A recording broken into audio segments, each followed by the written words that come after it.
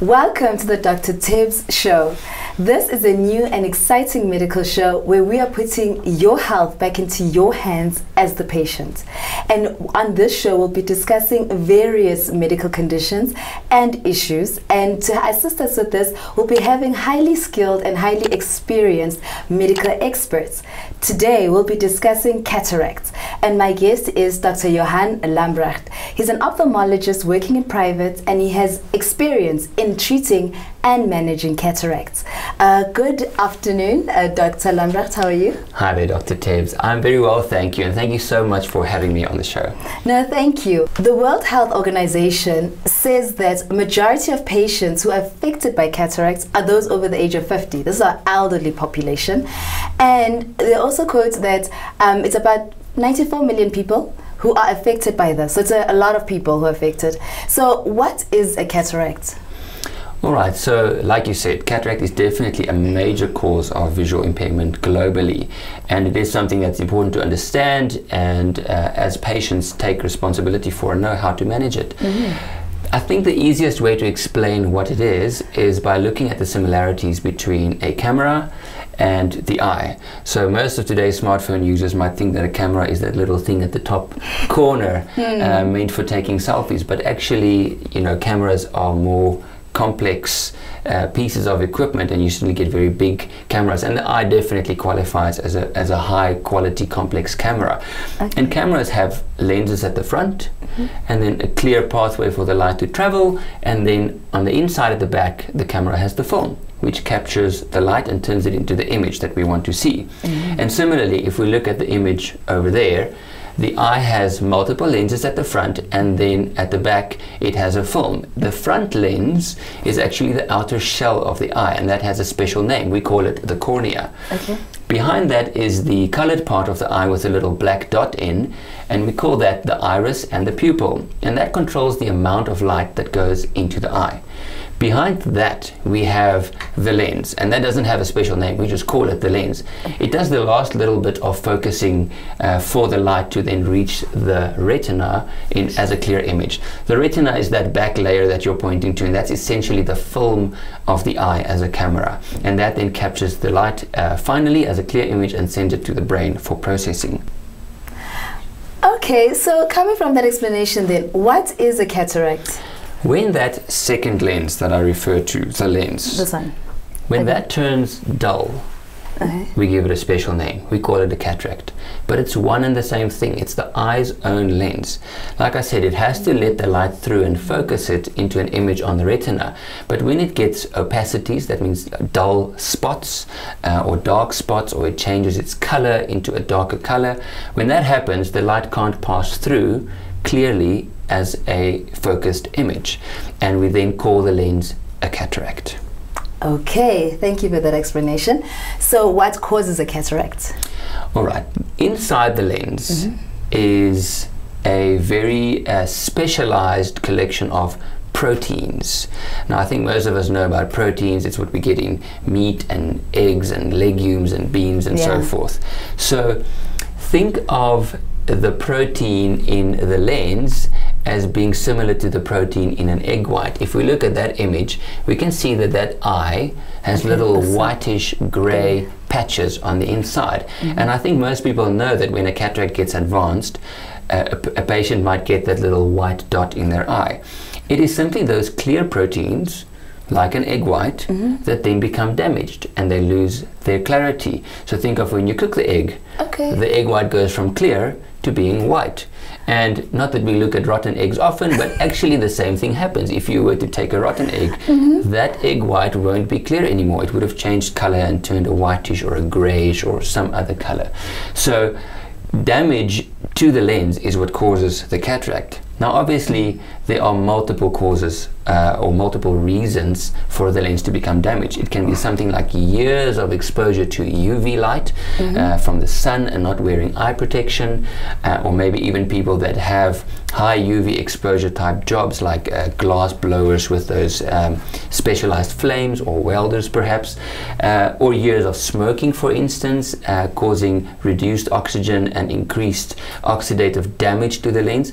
Or it can be something really acute like like getting poked in your eye with a sharp wire, and that then hits the lens. The lens can instantly turn into a cataract. And there are lots of causes in between. So certain metabolic and endocrine conditions like diabetes, for instance, that accelerates cataract development. Inflammation inside the eye, that's a condition called uveitis, that can damage the lens, and so on and so forth. And then something that a lot of people don't know is that you can actually be born with a cataract. So if there was damage to those proteins during the developmental phase, you know, in the uterus of the mother, due to infections or metabolic or endocrine conditions, again, that can also damage those clear lens proteins and cause a child to actually be born with a cataract or develop it at a very young age. Okay, so from what you have clearly explained is that a cataract can happen in more than just the elderly. So in essence, what you're saying is that young people, elderly people, you know, babies can even have cataracts. All right, so tell me, how do you treat a cataract? All right, so the aim of the surgery is to replace that dull lens that we can see there with a new clear lens, and the only way to do that is surgically. Up to this point, we can't cause a lens to be renewed inside the eye from cells, you know, like there is research looking at stem cells and so forth to get a new clear lens to grow. But right now, the best we can do is to take out that dull lens, which we now call the cataract, and replace it with a new lens, which is usually just a clear piece of plastic. And it sounds simple and inexpensive, but it's a very, very advanced technology that goes into developing that lens.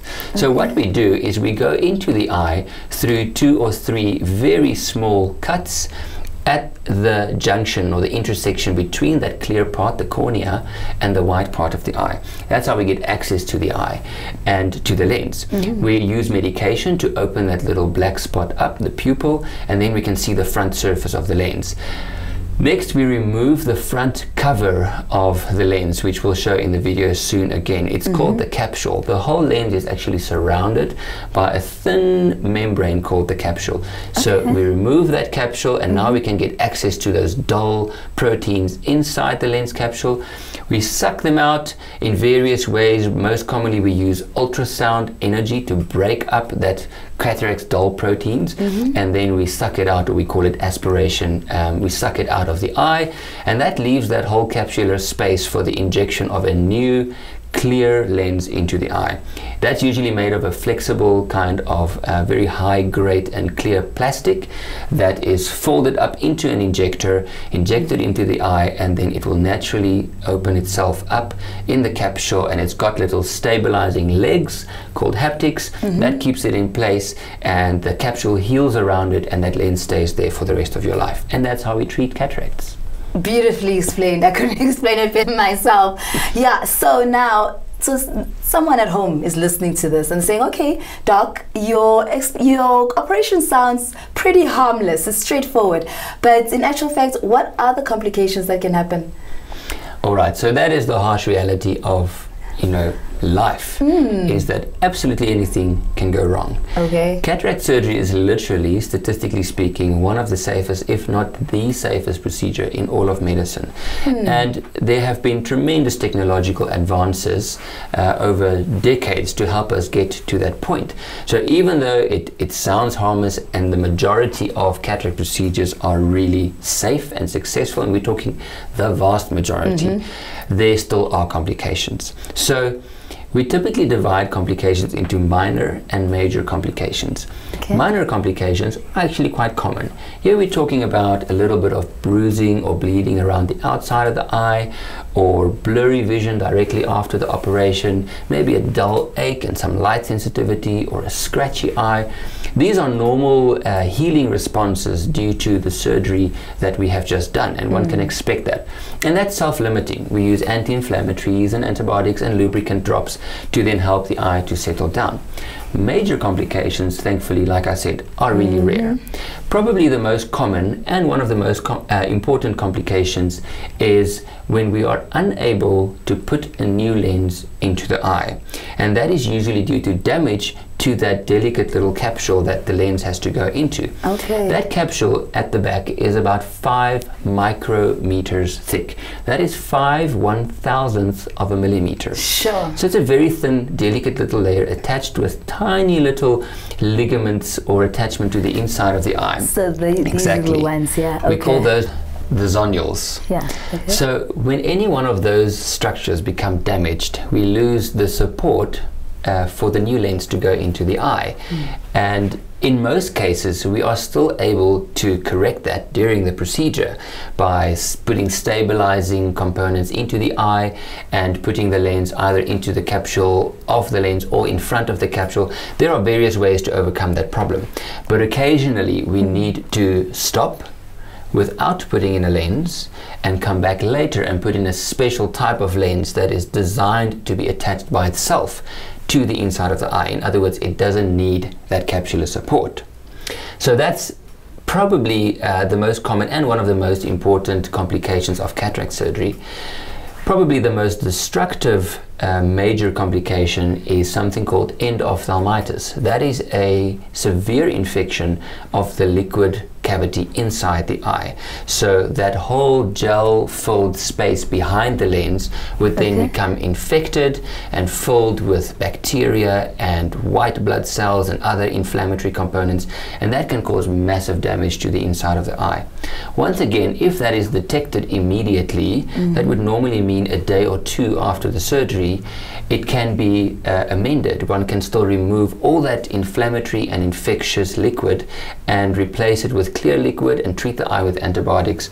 So the key really in managing this complication is early detection and awareness of the signs and symptoms of a possible post-operative infection. There are other major complications like serious bleeding behind the retina or the layer that follows on the retina called the choroid, although with the newer techniques of cataract surgery, those have become exceedingly rare, and the rate of people actually losing their vision and going blind after cataract surgery are really exceedingly low.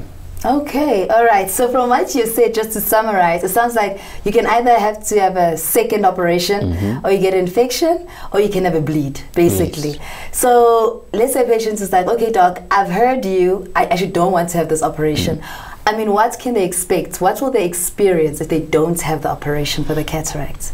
All right, so cataracts will eventually cause blindness. But the wonderful thing is that it is in most cases not permanent. So you do get types of cataract that will cause potential permanent blindness if, for instance, the cataract becomes very big and swollen. It can cause high pressure in the eye, and that then can cause permanent damage. But even a very advanced cataract can usually still be treated and the vision can recover back to a very good level. So the patient would typically experience initially just a loss of contrast, and that can be very hard to explain or define, but it's typically that one would struggle to differentiate between different shades of gray, for instance, or colors that are close to one another, like red and maroon, or beige and yellow. And especially in low light conditions, these things would then become more difficult. And then the vision eventually becomes more and more blurry.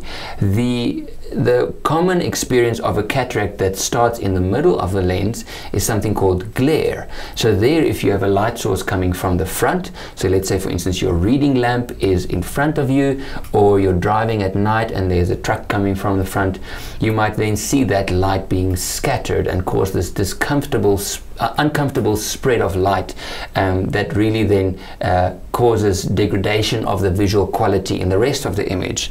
One can also experience changes in your lens strength, so we call that refractive change. In some people, a cataract might be quite clear, but they all of a sudden become very nearsighted, and that's because of the hardness of the lens changing, and it then bends the light more or less, and all of a sudden you might find that you need your glasses to be upgraded every 6 months or every year or more than you used to do, because they just don't work anymore.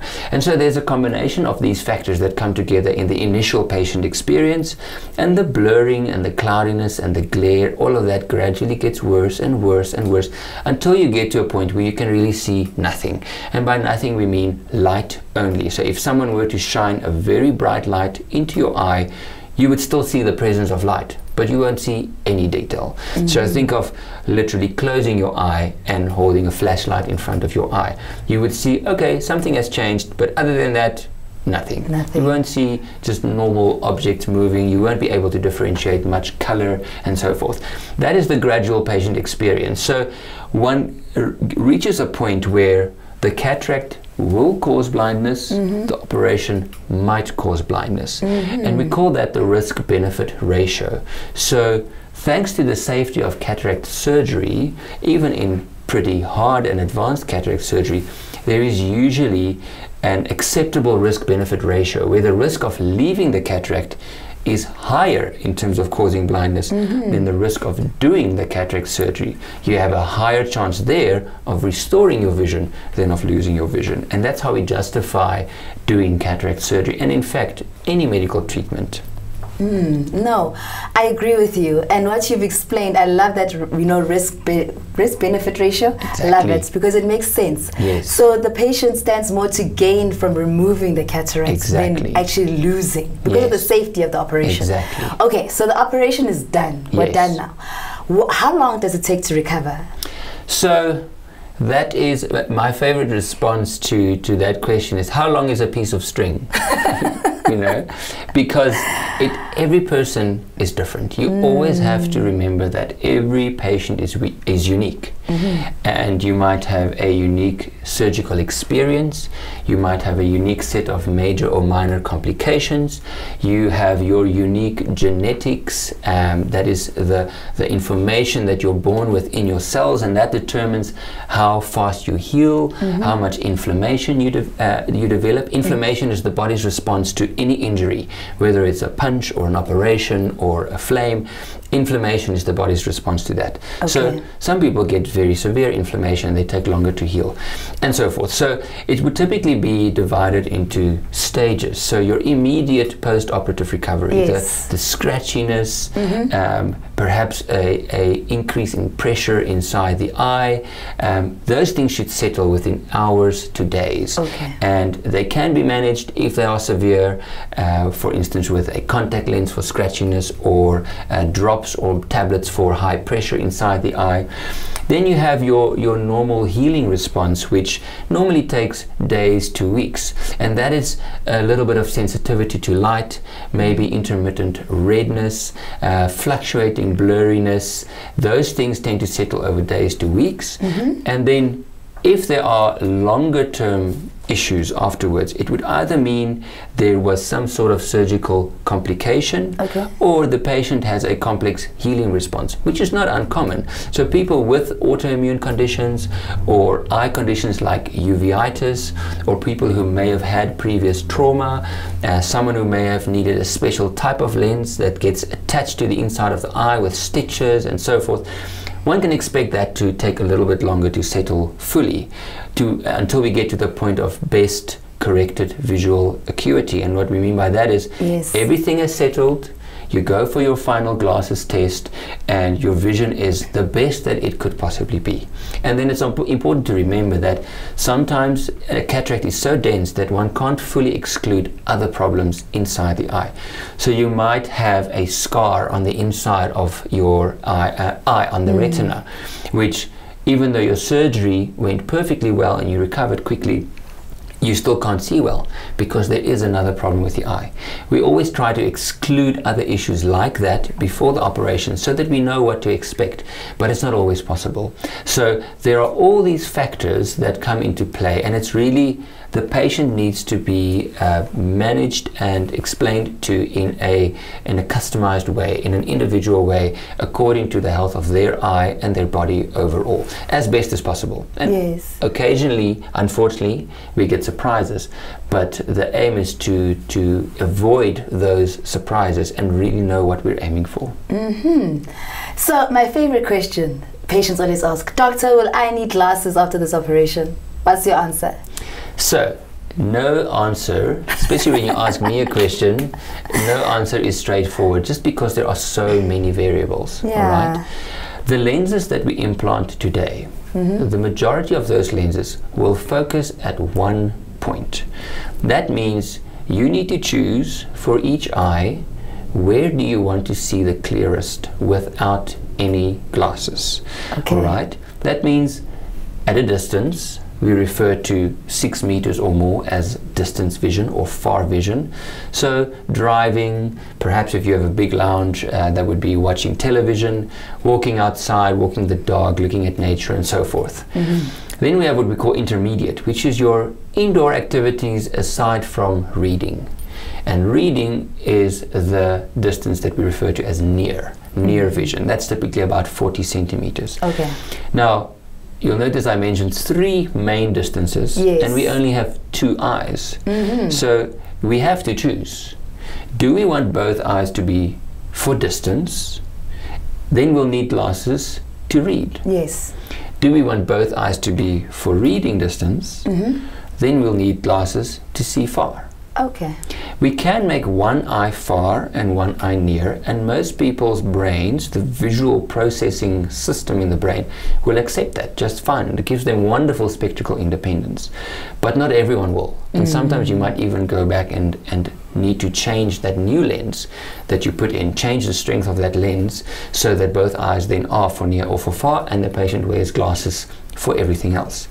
There's also a type of lens called a multifocal lens. That lens has 2 or 3 built-in lenses. It means one lens can focus the light in 2 or 3 different places.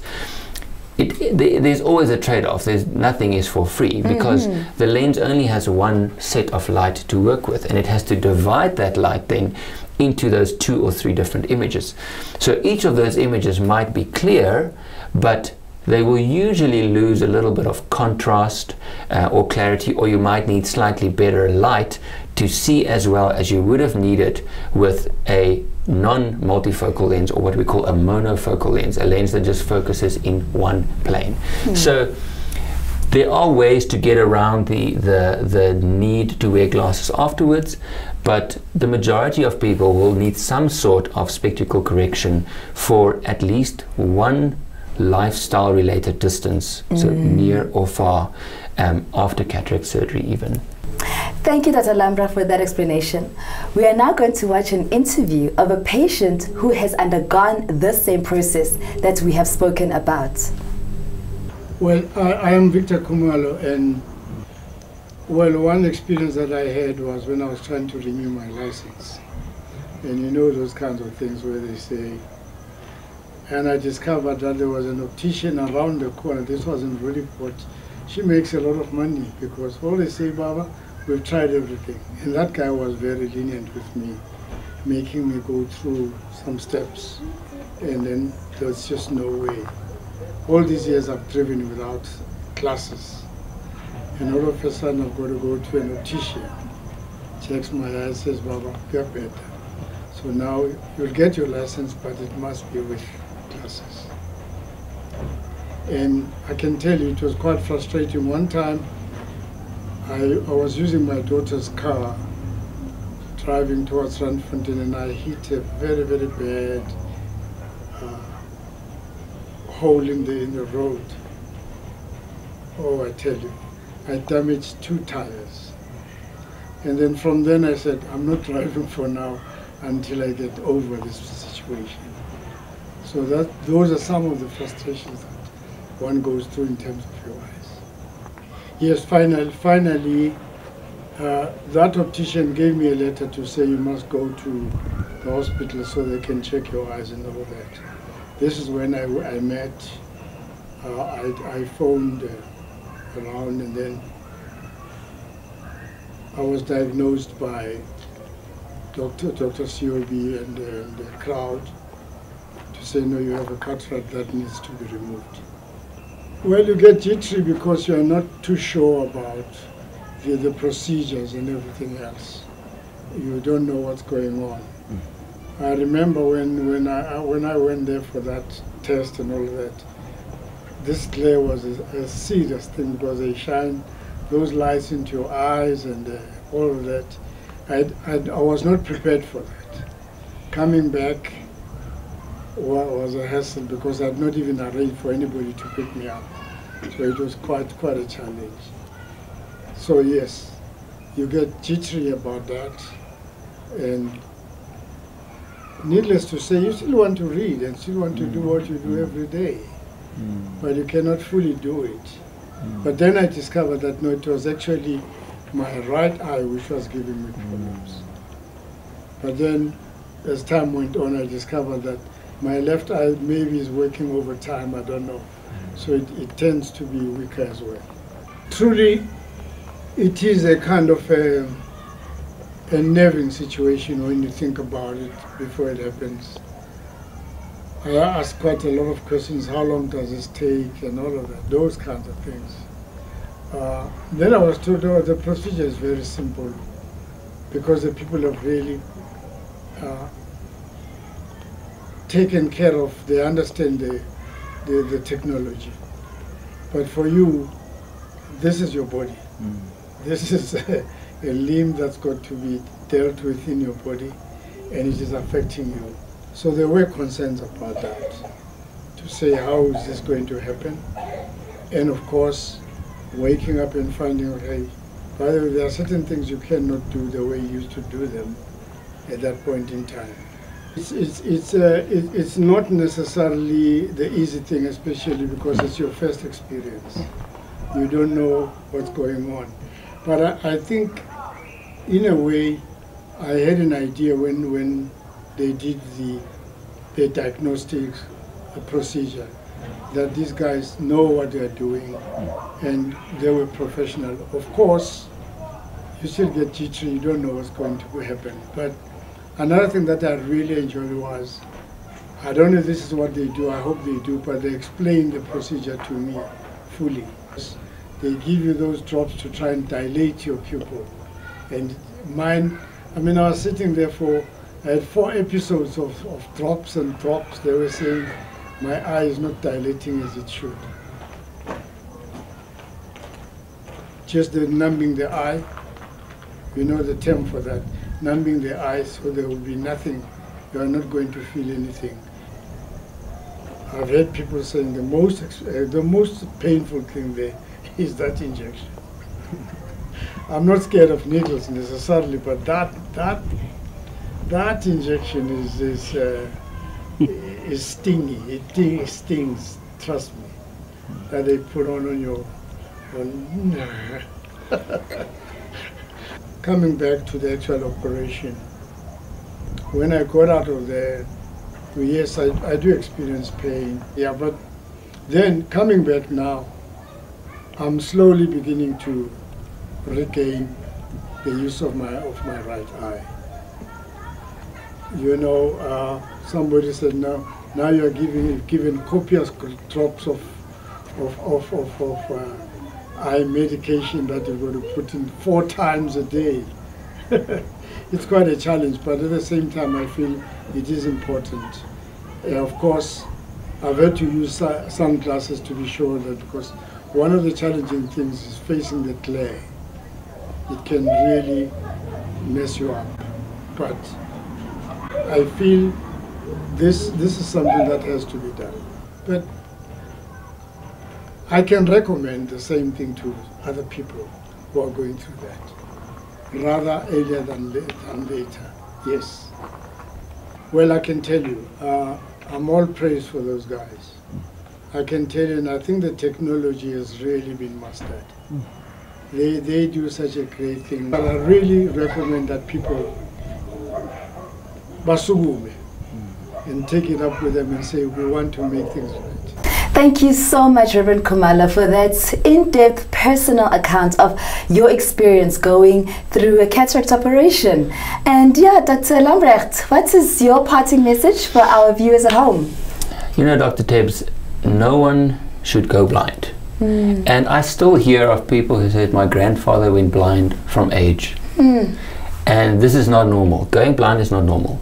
So that is why we encourage people to go for visual screening, either to an optometrist or an ophthalmologist, to detect problems early on. And also, if people are already blind and they thought it was just normal, let someone have a look. Let an eye care professional have a look, because it might actually be treatable like cataracts. So don't just accept it as a normal change in age. Look after your eyes and get those screening tests done.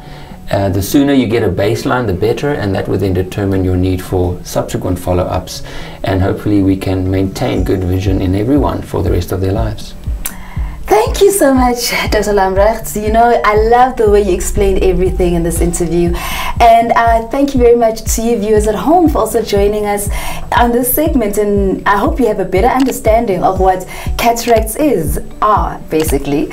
And so I want to say thank you so much. And until next time, may you stay safe, be blessed, and remember, your health is in your hands.